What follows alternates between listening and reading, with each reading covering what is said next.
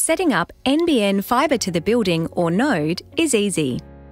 Before you get started, you'll need two things: a message from us advising that your nbn service is active and your nbn modem.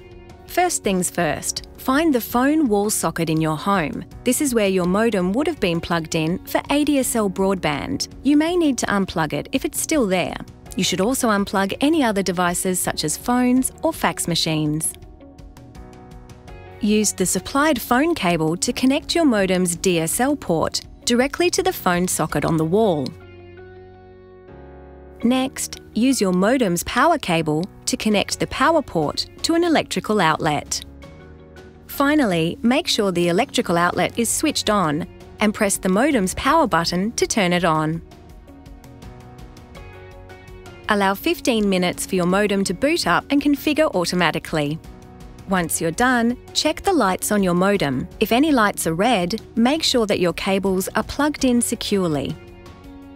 You may need to plug your modem into a different telephone wall socket if your home has more than one.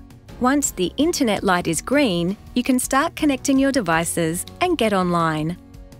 You can use additional Ethernet cables to connect devices to any of the 4 yellow LAN ports. Our nbn plans include a phone service. If you'd like to use it, you'll need to plug a handset into your modem's Phone 1 port. Otherwise, you can just connect devices via Wi-Fi. You'll find the Wi-Fi name and password on your modem's barcode sticker. That's all there is to it. If you have any trouble, visit our community page on community.tpg.com.au or give us a call on 13 14 23 and we'll be happy to help.